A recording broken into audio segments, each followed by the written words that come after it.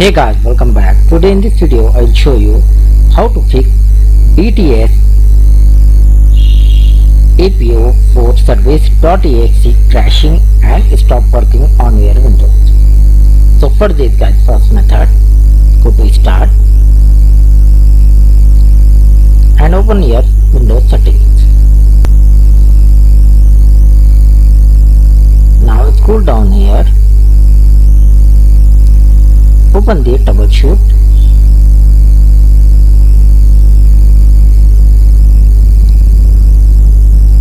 and open the other troubleshooters.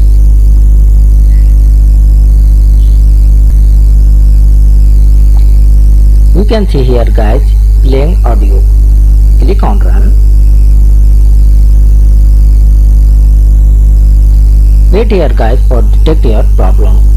After you click on troubleshoot, hopefully this will fix your problem. And the second method, right click on start and open the device manager.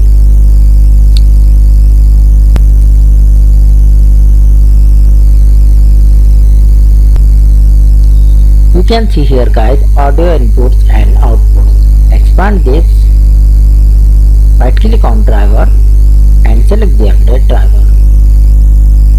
Select here guys, browse my computer for drivers and select the let me pick from list of available drivers on my computer. Finally select the driver one by one and click on next and complete the process. So same here guys, update the all drivers in the audio option. After you must ensure to restart your computer. Hopefully this will fix your problem. And the third method, once again right click on start and open the device manager. Now open the audio input and outputs, right click on your driver and select the uninstalled device. After the uninstall, once again restart your computer and install your audio driver. Hopefully guys, this time it will fix your problem.